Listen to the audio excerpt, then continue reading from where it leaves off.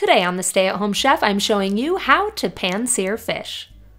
Fish is one of the easiest proteins to cook at home, but if you aren't familiar with fish, you might be a little bit intimidated.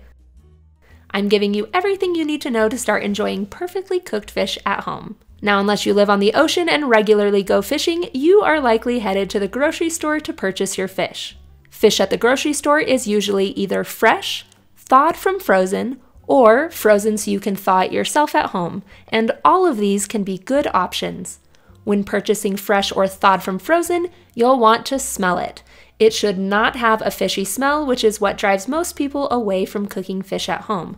Smell it before you cook it, and if it smells bad, it is bad. You can pan sear any type of small fillet, which refers to an entire side of a fish, like tilapia or snapper, or you can pan sear fish portions, where a larger fish has been cut up, like salmon or sea bass. Today I'm using halibut portions. Use a sharp knife to trim the fish of any undesired skin. In much of the US today, you'll most likely find fish with the skin off. This cooking method that I'm showing you does not change whether you have the skin on or off. If you do leave it on, just be sure to sear it skin side first. You can marinate your fish with one of my many marinade options for 15 minutes. Don't ever marinate fish much longer than that. Or you can use a seasoning blend. Today I'll use my favorite seafood blend, which goes great with any fish. You'll mix half a teaspoon of dried dill with half a teaspoon of lemon pepper, a quarter teaspoon of dried basil, a quarter teaspoon dried oregano, a quarter teaspoon onion powder, and a quarter teaspoon of garlic powder. Give this a stir and then use that mixture to season both sides of the fish portions or fillets. Next, heat a heavy skillet over high heat.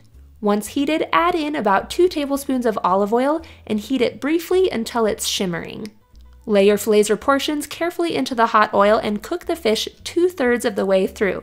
Now, fish is easy because you can visually monitor the progress of the cooking by watching the color and translucency of the fish change. Once the fish is 2/3 of the way cooked through, give it a flip and continue cooking until the fish flakes easily with a fork. Your actual cooking time will depend on how thick the fillet is. A thicker fillet or portion will need more time. So if you think your piece may need additional time, lower the heat to medium and continue cooking until it's done. I promise it's super easy to get the hang of cooking fish and you'll catch on really quickly. With any piece of fish, I always drizzle a little bit of lemon juice over the top just before serving.